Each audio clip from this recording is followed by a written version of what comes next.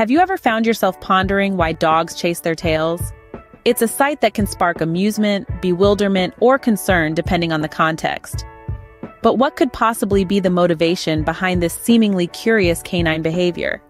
Let's delve into the fascinating world of tail chasing.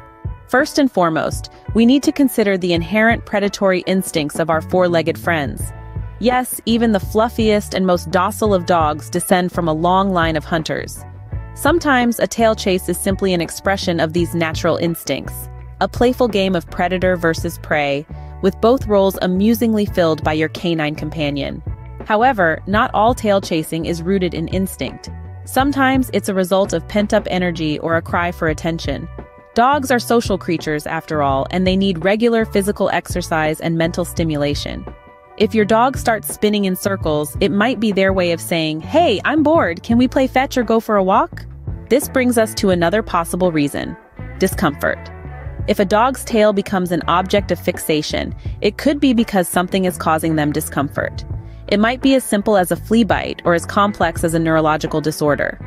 Now, while the occasional tail chase can be normal and even entertaining, it's important to take note if it becomes excessive or compulsive. This could signify underlying issues such as anxiety or stress. Dogs, like humans, can experience mental health challenges, and obsessive tail chasing could be a symptom of a larger problem. So, what should you do if you're concerned about your dog's tail chasing? The best course of action is to consult with a veterinarian or a professional dog behaviorist. They can help determine if the behavior is a cause for concern and guide you on how to address it appropriately.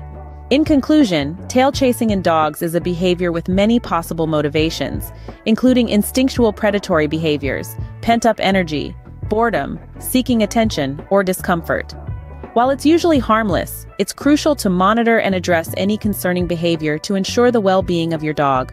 After all, every dog has its day, and ensuring their happiness and health is part of our responsibility as their human companions.